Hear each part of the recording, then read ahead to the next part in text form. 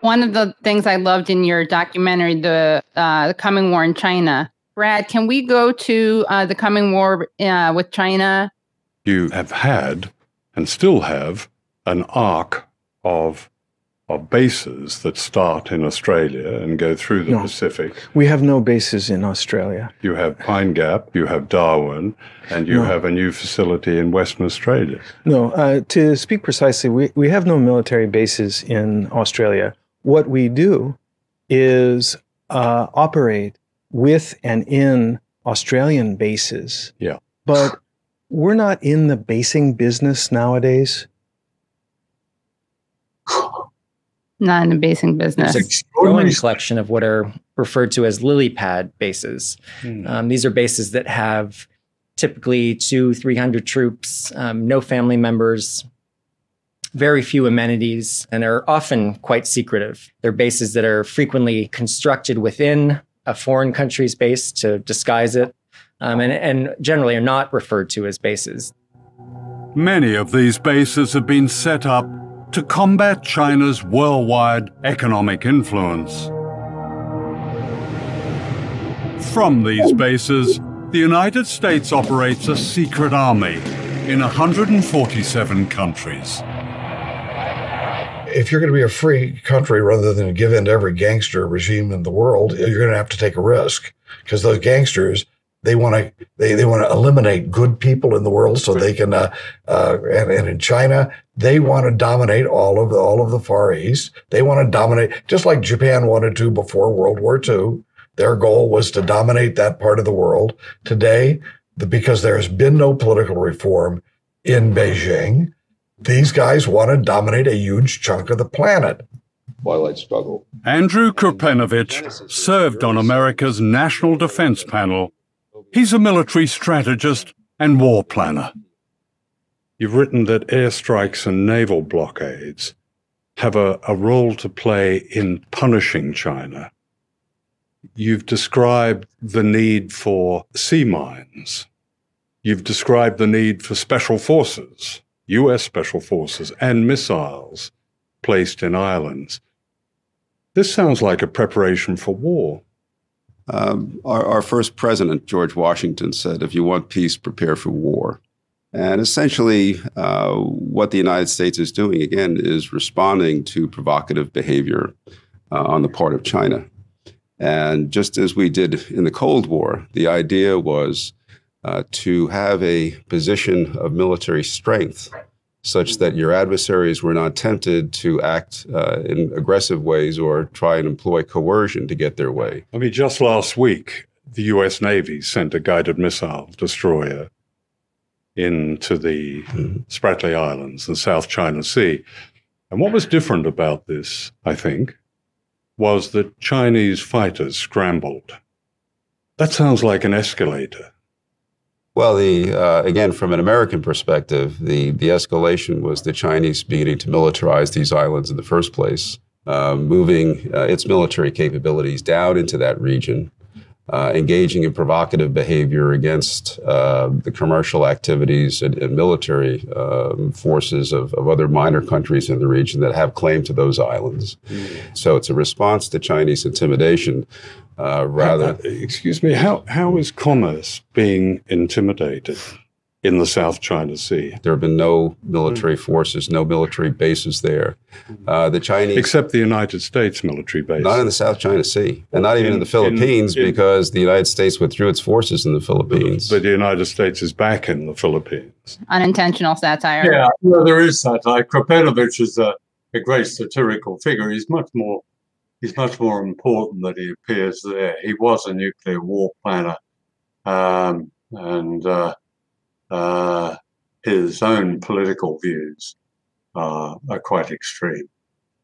Yeah. I thought it was interesting how much denial you had and obfuscation about the bases, the presence of bases. It's ridiculous. I mean, there are something up to, well, the divine estimate is probably up over 1,000 all over the world. here in Australia, it's absolutely littered with them. The Marines are now all over northern Australia, and they have this facade that they're really Australian-run bases. The same thing is true in the UK. They're all Royal Air Force bases, but they're absolutely full of B-52s and US Air Force personnel. So they are, in effect, American bases. American bases everywhere. There are 400 American bases now effectively circling China from here in Australia, up through the Pacific, through the Philippines, up through Korea, Japan, and in places like Okinawa and Jeju Island, they're within 400 to 500 miles of the industrial heartland of China. Meanwhile, American ships, low draft ships, shallow draft ships, are every day testing the Chinese will to see them off out of Chinese waters. Provocation constantly, over and over again. It's I would think of all the news we talked earlier about news and what isn't broadcast, what isn't told. That is the most important news. The constant daily provocation of China by the United States. And now, of course, they throw in here, there's been an arrangement skated. Of course, the Australians will pay for it. It's something like $300 billion to take American nuclear submarines. It's a very complicated arrangement. Some of them are going to be built in the UK. So the UK is rediscovering its empire all over again. And it's so counter to the way the world is and the way the world should be going that I sort of hope, and I suppose hope is the word, that people will reject it for what it is, a farce. Well, I thought we could show another clip so we don't lose track of what the stakes are here. And in another part of this documentary, you are interviewing a scientist, and he talks about what's at stake. Yeah. Oh. The scientific studies that I teach by the scientists that predict that the Earth can be made essentially uninhabitable from nuclear war, the scientists have been begging the Obama administration, well, they wouldn't say begging, but they've made multiple requests to meet with them to discuss these predictions because they're peer-reviewed studies, and they've been turned down over and over again. They've been peripherally told that, well, we don't think the long-term environmental consequences of nuclear war are all that important if the immediate effects of nuclear war don't stop it. But the long-term environmental consequences of nuclear war are liable to wipe out the human race. In one exchange, nuclear exchange between the US and China, what could be the consequences? Well, let me just give you an example of what one Chinese 4 or 5 megaton warhead would do to a city in the United States. If it got through, the detonation of that weapon over a city would instantly ignite about 600 or 700 square miles on fire. And within 20 to 30 minutes, all of those fires would coalesce into a single gigantic firestorm. There would be no escape from it, so all the people there would perish.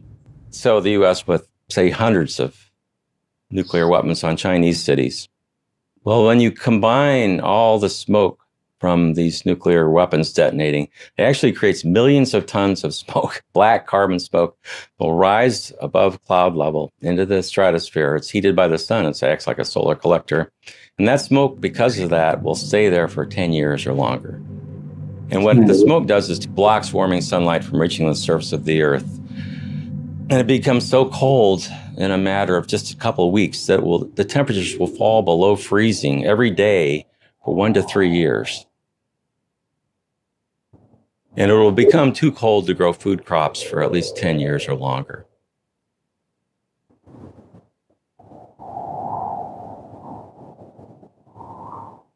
Yeah.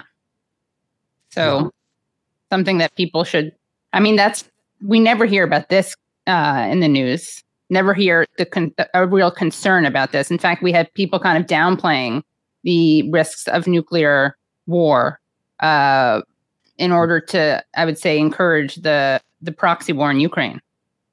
Yeah. And there was that excellent analyst there, Stephen Starr, I think from University of Missouri. Another part of the interview, he talked about the delegations of scientists that have gone to the White House, to Obama's White House then, and had just haven't got in the door.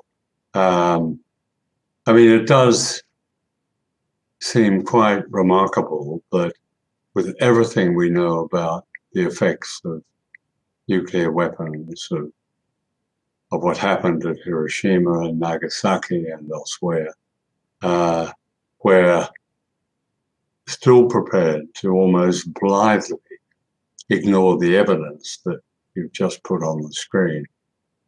That's down to the media. The media has a responsibility, and its silence on this is a shirking of responsibility with few equals. It's like what you referred to as propaganda by omission. Yes, and that is the most powerful, the most potent propaganda is by omission. I would think that, as we talked at the beginning of the show, when someone's watching the news, what's the first question they should ask? It should be, what's left out? What were they not telling us? We know from all that the selectivity of the reporting of conflicts that, as you yourself found out recently of in Palestine. You watch the little that you do see reported from the occupied terrorists, what's left out. But most of it is left out. And that is true now of Ukraine, of course.